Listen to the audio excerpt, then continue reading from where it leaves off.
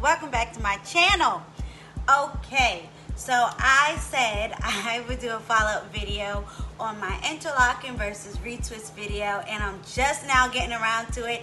But this video is so needed because I get these questions all the time, and I listen to conversations and I see how people talk about the retwist method, and I'm like, I don't think you really know what it is. So hopefully this video will clarify a lot of things. So let's get started. So welcome back to all of you that are subscribers. Thank you so much. Welcome back if this is your first time watching, or you have watched but you didn't subscribe yet. Go ahead and click the subscribe button. It is so important that you subscribe or that you click the thumbs up when you like a video. It helps my channel out a lot. It's the way that YouTube knows to promote the video. So without your likes and without you subscribing, it makes it really difficult for me to get these videos out to the public. So go ahead, and I just appreciate all of you that do your part and just help me promote this video by giving me a quick thumbs up and subscribing if you enjoyed the content. Okay, so first and foremost, retwisting, a very common misconception is that retwisting is locking your hair. It is not. It is not locking your hair, and that is why you have something called freeform locks or semi-freeform locks, because your hair will lock on its own. If you leave your hair unattended, it will lock on its own. So people who have freeform locks or semi-freeform locks are people who don't really do retwist. They just leave their hair alone, and their hair automatically just will mesh together. Uncombed, undetangled, untamed hair will lock. With that being said, retwist is only for your new growth, and it's only for your loose hair. Now let me clarify, because new growth means the hair that is growing out your scalp. The new hair that's growing out your scalp, your hair grows every month. Loose hair means if you have locks already, a portion of your hair is locked, right? The strand is already locked, and then you have, if you're somebody who does retwist, you'll have a portion, maybe like an inch or two of loose hair that is not locked. It's not in a barrel yet. It's not into a lock yet. That's what retwisting is for. That new growth that grew out your scalp, or that piece, those pieces of hair that have not locked yet. They haven't meshed together yet. So I just want to point out that retwisting is not for the whole lock. It really is just for your roots. With that being said, retwisting, like I've said in my previous video, it is done on wet hair or damp hair. It is a style, because it was done on wet hair, it's a style that was set, right? Your hair set in that style. So that means you can do something to unset it. Meaning, if it gets wet, the retwist is coming out at the root. Not the whole lock, just the root. The part that you twist it around, if it gets wet, it's going to come undone. It's going to untwist itself. So if you're somebody who sweats a lot, if you go swimming, if you don't cover your head in a shower, it's going to come in. If you don't cover your head at night, we sweat at night. So if you're not covering at night and your head is moving around on a pillow or a blanket or whatever, you're making it come undone. A retwist is setting your hair in a style that can be undone. It is not a permanent thing. So that is why most times people, when they get retwist, they like to get a style with it. Whether it's two-strand twist, barrel curls, big chunky twist, like something to kind of drag their retwist out, to drag out the look of the retwist. So they want their hair to look neater, longer. They might get a style so that they can wear that style for 2 weeks, then take the style out, and as long as their hair did not get wet, or as long as they didn't sweat it out, then they might be able to have their roots still looking fresh for another 2 weeks. But retwists come undone. It is a hair style. While it's telling your strands where to lock, it is a hair style. It is not permanent. So when you get your retwist and you leave the salon, or you leave somebody's chair, or you leave your own self, you know, when you're feeling fresh and you're feeling good, remember, it's a hairstyle. You have to preserve it, because it's not going to last all the way up to your next retwist unless you're doing your retwist constantly. Unless you're somebody doing it constantly, then it might last. So that's why you just want to be mindful of that. If you have locks like that, that you're always going to have that piece of loose hair until you retwist it, and that retwist will come undone if it gets wet, it can come undone. So it is a hairstyle, it's not a permanent thing. And just to point out, just to kind of give you an idea, so think of a retwist as 2-strand twist, right? If you have natural hair, or even like any hair, and you put it in twist, you put it in a regular 2-strand twist. When you do that twist, it might be stretched out, it might look longer, blah, blah, blah, blah, blah. But the moment you let it go, it can come undone. The moment, and that's why we use the clips when we do our retwist, so it doesn't come undone. The moment you let a 2-strand twist go, it also bounces back a little. So like the moment I let it go, it starts to unturn itself a little bit. So at the root sometimes can be puffy. If you get 2-strand twists, sometimes your roots will be puffy after a while, or sometimes, and I'm talking about on natural hair, your roots might be puffy, it could come undone and they could slip out. Same thing with a retwist on locks. If your hair gets wet, your roots can get puffy because now your product got wet and it's not holding it down anymore. If your hair doesn't dry all the way after your retwist, then again, your roots could get puffy. So let me go over some products and some things that you need. You can do your retwist with virtually anything. It really is a preference thing. Like, it really is, what do you want? Myself, I prefer gel-based products because I love gel, because gel washes out. Most times it's water-based, which means it will wash out. It's not something that's going to cause as much buildup. Wax can be used. They have twist and wax. Not a fan of that, but if that's your preference, that's your preference. I'm not a fan because it's easy to get built up with wax, and it's easy to get built up with oil. Oil is not water-based, and oil and water do not mix. So some people like to do oil. That's a new thing. Okay, fine, but please be careful that you don't get too much buildup and that you're not using too much. Remember, a little bit of oil goes a long way. If you wanted to do your hair with like just regular Ampro gel, you could retwist it like that. It might get flakes, but you could do it. If you wanted to do your hair with just water, you could. All retwisting is telling your hair to stay in a certain part. That is it. That is all. Retwisting is saying, you know what? I want all of the hair in this square section right here to form into this lock.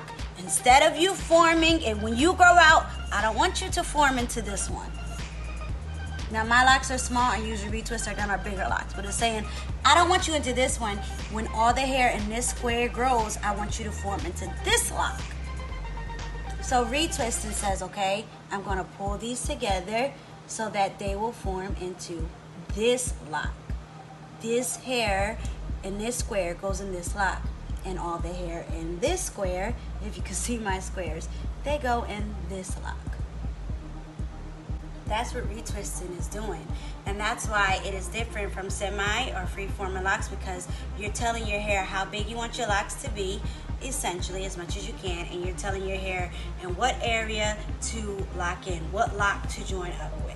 There's just so many products you can use. It really is based on you, and yeah, just kind of do your research and see what you like best. All right, I have a drawer full of I have a whole cart just next to me. I don't think this is my hairstyling cart. You can't see. Maybe I'll show it later. But this is my cart, right? And it has drawers. This is my drawer for locking.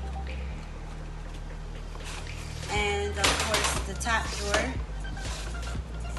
has some locking things in it as well. So as far as retwisting goes, you're gonna need something with the rat tail. You're gonna need some kind of comb with the rat tail. You're gonna need a comb with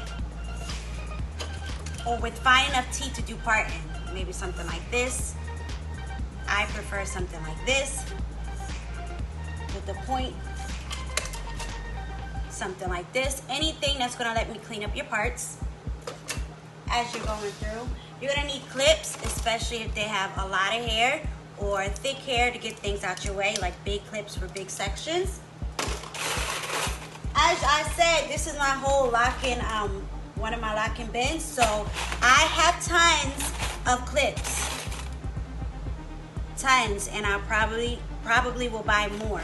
So I like the big ones for locks that are new, like starter locks, because I like to put it all down, the whole thing, to kind of make them smooth when I'm done retwisting it. And then I have this. Again, I'll probably buy another case. These are needed. These go at, once you twist the lock, then you kind of put them on the hair. Once you twist the lock, then you put it on the hair right underneath the new growth. Or if you're like me, I like to put them all the way down the strands. And is there anything else you really need? And of course, you might want ponytail holders. Maybe you don't want to clip the hair out your way. Maybe you're going to use ponytail holders. So I have tons and tons and tons and tons and tons and tons of different types of ponytail holders. If you're choosing not to do clips, because that is the thing, right? Some people don't like clips, so you might not want to use clips to hold your hair down once you retwisted it. Then you have the option of doing something like pinning the hair out the way and then 2-strand twisting it, in which case you may need some rubber bands to go at the end.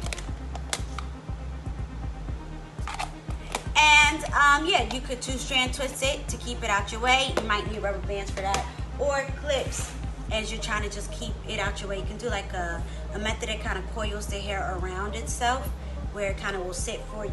Now, the most sleekest retwists are going to come from using clips.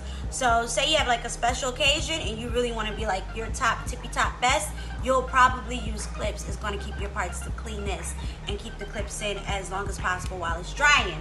But if you are just like retwisting your hair and you're not, it's still going to be nice without clips, and it's still going to look shiny, it's still going to look neat, but the clips just give it an extra crispiness, like an extra neat look, because it's able to kind of keep the hair pins a little bit tighter. So clips will give you more of a neat, I don't want to say more of a neat, but just like a more crisp look using the clips. If you're doing something fancy, use clips. If not, if it's just your regular every 4 weeks retwist, if it's just your regular every 2 weeks, 6 weeks retwist, you might not need clips. So it's really up to you. All right, and there are 2 ways you can retwist your hair, and you can also use a combination of both. So one way is to do like I just showed you. Again, my locks are small, so I really wouldn't retwist them. But one way is to do like I showed you, and that is take it, put the product on it, and twist it.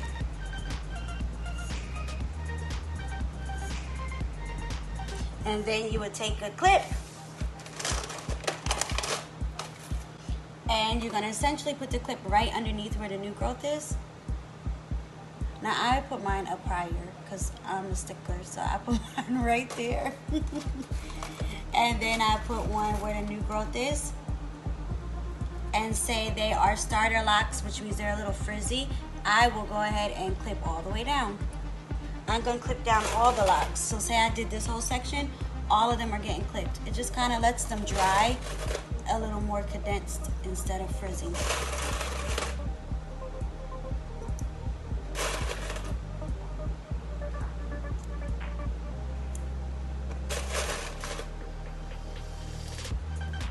So that's how we do for starter locks.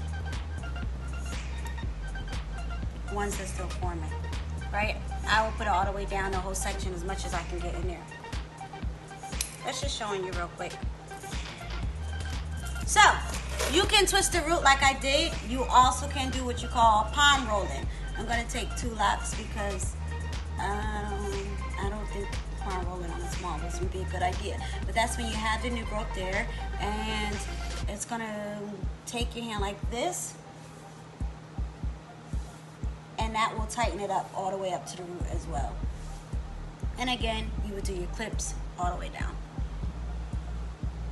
So those are the 2 ways you can do your retwist. You want to be careful that whether you're palm rolling or just twisting with your fingers, that you're not doing it too tight, because any kind of tension on your hair left over time or done repeatedly, it can cause baldness there after a while, it can cause soreness there, it can cause a receding hairline, so all things like that. So you don't want it to be too tight. So, you know, learn what is comfortable for you, but If your hair is feeling like it's too tight, next time ease up. If somebody else is doing it, tell them next time ease up just a little bit. Now, a retwist can be done really whenever you want. The good thing about if you retwist your hair, and it's usually, retwists are usually good for thicker locks, medium-sized locks, and big locks. But you could do it whenever you want because, again, it's just working with your new growth. And if you have hair that is retwisted, you will always have a patch of loose hair by your roots. Always, because retwist does not lock your hair. Retwist is just telling your hair what part to go to, and it's keeping your hair uniformed as much as possible. It's keeping the locks separate, and you're trying to control the size of your locks and what strands lock together. You're trying to control what strands lock together. You will always have a patch of loose hair right here. Always. So, you may choose to retwist every 2 weeks just because you like your roots to always look twisted. Fine. You may choose to retwist every 6 weeks, every 8 weeks. You may go a month, 2 months, 3 months without retwisting, and you will be perfectly fine as long as your locks are thick enough to handle it, and a new growth or that space of loose hair coming out your head is thick enough and strong enough to hold on to the lock.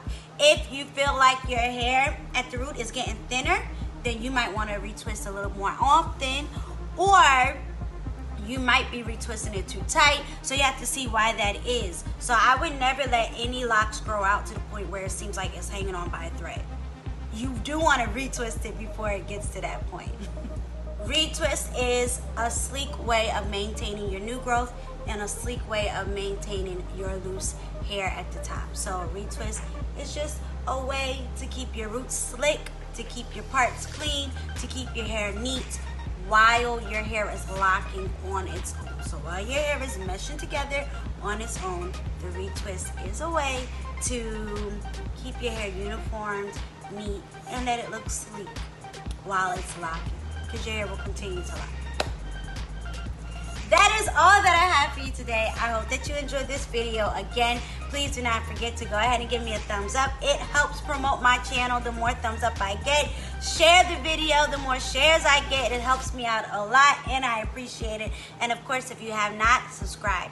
If you've done all those things, you subscribed, you thumbs up, you may have shared, and you commented. Thank you so much. If you did at least one, thank you so much. I appreciate all of your help. I hope to see you in the next one, and I really hope that this video helped out. Until next time, adios.